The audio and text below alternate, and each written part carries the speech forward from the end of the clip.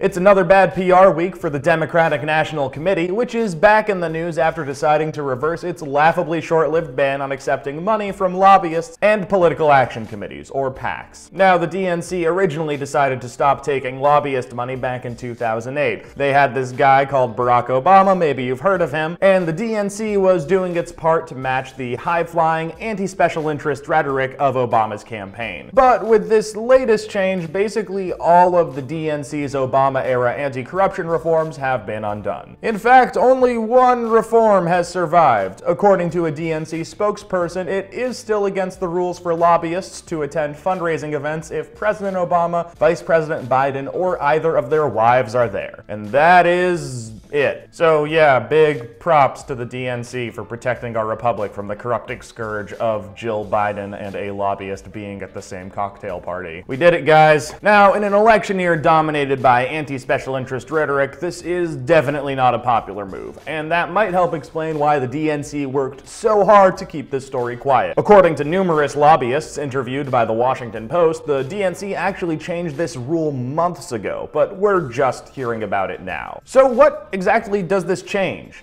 Basically, it lets Democratic candidates take giant checks from lobbyists and special interest funded PACs by teaming up with the DNC to raise money using something called a joint fundraising committee. Now, both Bernie Sanders and Hillary Clinton have joint fundraising committees, but Bernie doesn't really use his. There's only like $1,000 in it, so we're gonna have to use Clinton as an example instead. Now, Hillary's campaign already accepts money and fundraising help from lobbyists, so this isn't exactly a huge cultural shift for her. However, she's also formed a joint fundraising committee called the Hillary Victory Fund, which can accept massive checks from big donors and distribute them to both Hillary's campaign and the 33 state Democratic parties that she's formed a fundraising alliance with. So, thanks to this new DNC rule change, the Hillary Victory Fund can also take checks from PACs and lobbyists. Really big checks. Federal Election Commission records show that through the end of the year, 56 donors have written checks of $100,000 or more to the Hillary Victory Fund. What's even more worrying, though, is the potential long-term effects on the party. With this rule change, special interests not only have another way to funnel money directly to candidates, but directly to the Democratic Party itself. And institutions like the DNC have way more staying power than any one candidate. And when they develop these kinds of deep ties with lobbyists and special interests, it makes it even harder for the political system to change, no matter how many times the Democrats swear they hate money in politics in their party platform. And lest you think this is just a Democratic problem, don't forget that the Republicans love taking money from lobbyists and PACs too. They just never tried to ban them in the first place, so at least they're like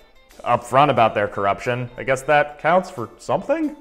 Alright, y'all, that's it for this week. Do not forget, we've got new episodes every single Thursday. Why am I doing this with my hand? And don't forget to subscribe to our YouTube channel so you can catch all of our videos, instead of just like the teeny tiny handful that Facebook is showing you. There's so much more, you guys. And if you have any questions about money, politics, or corruption, just send an email to mailbag@represent.us or tweet at us at represent.us. You gotta spell out the dot. Can't emphasize that enough. Thank you so much for watching Follow the Money. I'm Mansoor for Represent Us, and I will see you next time. Bye.